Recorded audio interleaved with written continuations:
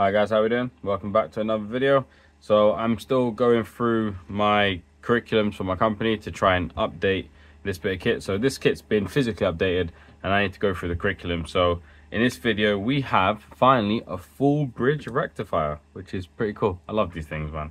It's just so cool that you can just do that with just 6 diodes. So we've got 6 diodes, 1, 2, 3, 4, 5, 6.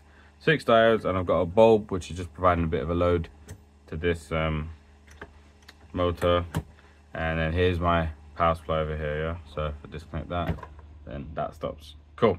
So we'll just jump straight into the worksheet.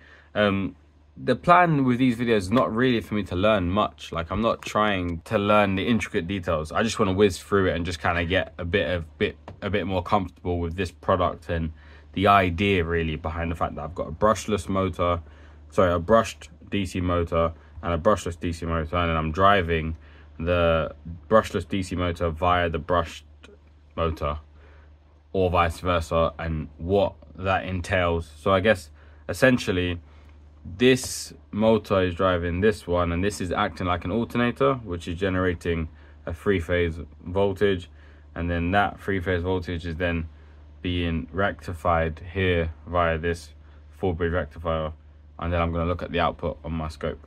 So let's start with worksheet 12. The 3-phase rectifier is very like the single-phase full-wave rectifier. It just has another 2 diodes in it. Single phase, okay, 3-phase, yeah, okay, yep. The photograph shows a 3-phase rectifier from an alternator with diodes clearly visible. Is it really clearly visible? Ah, okay, yeah, 1 diode. Oh, yeah, you can see all 3 diodes. That's cool. I would like to learn more about cars. So this is a good experience for me as well. Alright, so it says build this circuit, which I have done. I've just got the addition of like just these 2 bits, but you'll see that why in a minute. So set up the circuit shown on the previous page. The bulb acts as a load so that some current flows.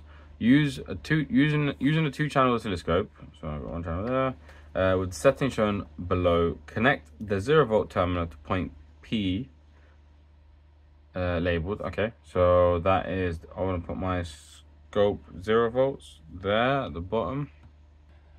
So my 0 volts there, and what does it say? Then connect the first part of my scope to R. Where was R labeled? R is over there. All right, so then if we run it, and then what do we want? We want connect to channel B firstly to point S and then T. So point S. So second channel, 0 volts can go here, and then point S. Cool. So if we look at our scope, what are we seeing here? So we're seeing, I'm not the best at reading scopes, to be honest with you. So that's something I need to get better at. But I guess comparing the two,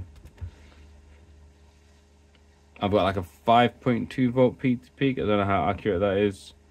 And it just looks like they're just slightly phase shifted. By how much, I couldn't say. Let's see if I just pause it. What's that? Yeah, I can't tell, basically. I don't know what the scope means. I can just see that the 2 signals are the same, but there's a slight phase shift between the 2. There. Okay, anyways, just give you a closer look if you want.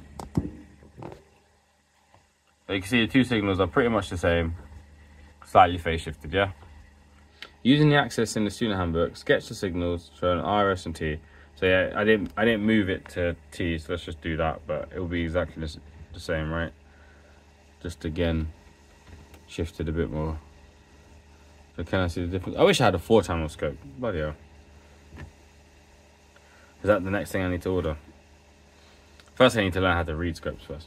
Alright, anyways, so don't worry too much about the size of the voltage, just try to get the timing relationships correct. Next, look at the voltage across the bulb, okay, by connecting channel A to Q. So channel A, which is this channel down here, and I'm going to the output, which is Q. Oh yeah, and there you go. So on there now, you can now see a fully rectified signal. That's cool. Yeah, so that's cool, isn't it? So you can see there. Let's just run it. So that's my A fully rectified. If I go back to the original, that was it unrectified, yeah. And then there, rectified. Well, they're currently at the same voltage. 5 volts there. Yeah, that's cool. That is nice. That is so cool to see. All right, yeah. So we got a fully rectified signal there. Obviously you can see it's bumpy there because that's where we don't have a capacitor. So I believe it tells me to add a capacitor. Yeah, it says add a 2200 microfarad capacitor in parallel with the bulb. So that's why I've got my capacitor. Damn, have I lost it? Where are you, Cap? It's a big one. This big one. So this 2200 microfarad capacitor. I don't really have a good way of sitting in here, so I'm just gonna tap it on. So if you watch the screen, I'll tap it on.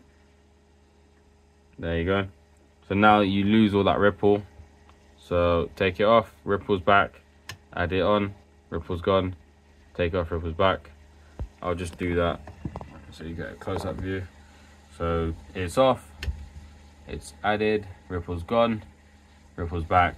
So I guess that's that capacitor there is just to smooth it. The reason I'm not adding it on is that I don't actually have space on my board, and this kit does come with a second board, but I can't be asked installing all the pillars, so I'm just gonna have to try and squeeze all of these kits onto one board. Hopefully it doesn't demand 2 boards because I can't be asked installing these. Anyways, cool. So it says, so what? In worksheet 11 on AC generators, we said that waveform peaks were 120 degrees apart. You should now see that the rectified peaks at RS and T are 60 degrees apart. Okay, so apparently this here was 60 degrees apart. I couldn't either confirm nor deny that. I mean, I guess, yeah, right. So you got the start of that waveform there, and then where's the start there? So there to there, yeah. I don't know how I could tell degrees on here. There must be, I know there's like cursors, so I can bring on cursors. Then I guess I could select time. All right. So let's zoom in here. I've got my cursors on. I've got time. This is kind of just me learning. So okay. So select there. That's the start. Did that just do it or did it not do it? Okay, so change to my next cursor. I want to start there.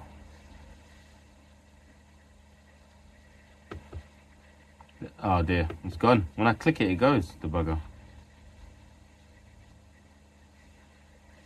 So what does that tell me? That says the change in time is 9.8 milliseconds. And then like, can you do some maths for me, please? So source. That, yeah. I know there's math functions, so I could do math functions. C, yeah. I'm sorry, I'm not. What? I'm in the frequency domain now. Get me out of the frequency domain. What is going on here? Okay. Yeah, sorry, I can't make use of this. I'm no expert in electronics. I'd like to be, but I'm not. I'm a PLC guy, me. Cool. All right, so that's the end of this video. We're on to next video. We'll be doing the worksheet 13, which is the DC generator or dynamo. So yeah, I mean, I'm interested in all this stuff. This is not a world I really understand.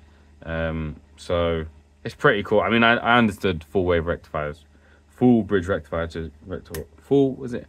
What does Media Santo in Electro Boom? Full wave rectifier, full bridge rectifier, I think it is. Anyways, cool. Thanks for watching. Yeah, I'll see you in the next one. Take care. Bye bye. I want to make a full bridge rectifier.